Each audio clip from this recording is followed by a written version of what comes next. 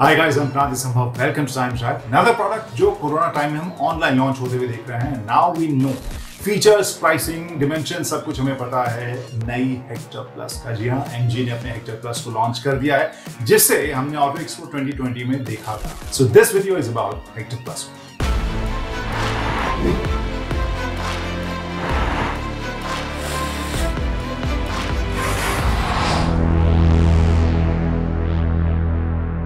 तो आखिर Hector plus है क्या? प्लस का मतलब ऑब्वियसली कुछ ना कुछ एक्स्ट्रा होगा।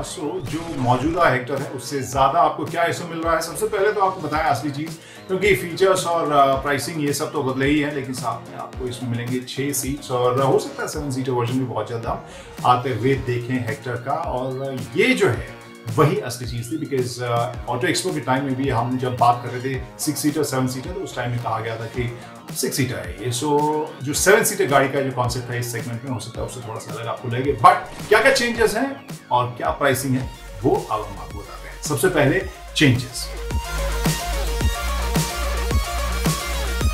तो लुक के हिसाब से अगर आप देखें तो इसके चेहरे में ही आपको बहुत सारे चेंजेस दिखेंगे, चाहे वो हेडलैम्प क्लस्टर का डिजाइन हो, लाइट्स हो, फ्रंट ग्रिल हो, या फिर आपको जो इंडिकेटर देखने को इसमें मिलेंगे वो आपको बता देंगे साफ साफ that this is not the regular Hector, this is Hector plus. और ये बम्पर में भी आपको नई तब्दीलियां देखने को मिलेंगी।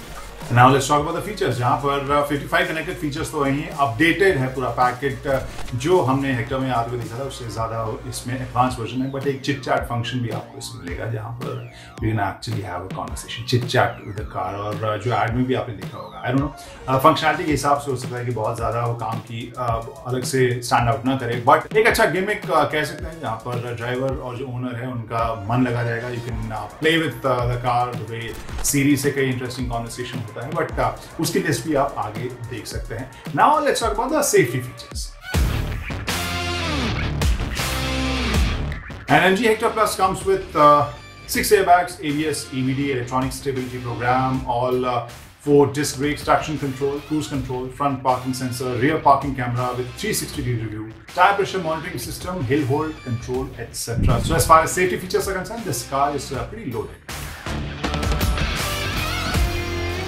And now the engine options. यहाँ Hector Plus पेट्रोल में 1.5 लीटर जो वर्जन है that comes with 6-speed manual transmission or DCT, and the power output is 141 bhp, torque is 250 Newton meters.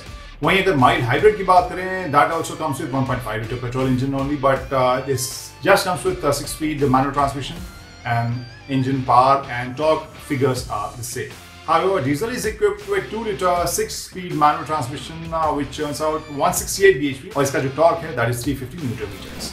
And now let's talk about the pricing. जो Hector Plus का petrol का base version है that is starting at 13.49 lakhs, और वहीं वो top and जो sharp variant है उसके लिए 18.21 लाख है, जो DCT के साथ आता है। And if we talk about Hector Plus hybrid, ex-showroom price is 17.29 lakhs, and diesel version की अगर बात करें तो वहाँ पर 14.44 लाख से शुरू होकर 18.54 लाख्स जो है ex-showroom कीमत है हेक्टर प्लस डीजल की। आई नो कि बहुत अलग अलग तरह की बातचीत ब्रांड और प्रोडक्ट के इर्द गिर्द हो रही है, but we are not going there. हम अगर केवल इस प्रोडक्ट यानी हेक्टर प्लस की बात करें, हाउ डू लाइक इट, हमें जरूर बताइए कमेंट सेक्शन में। फिलहाल थैंक यू, बाय बाय।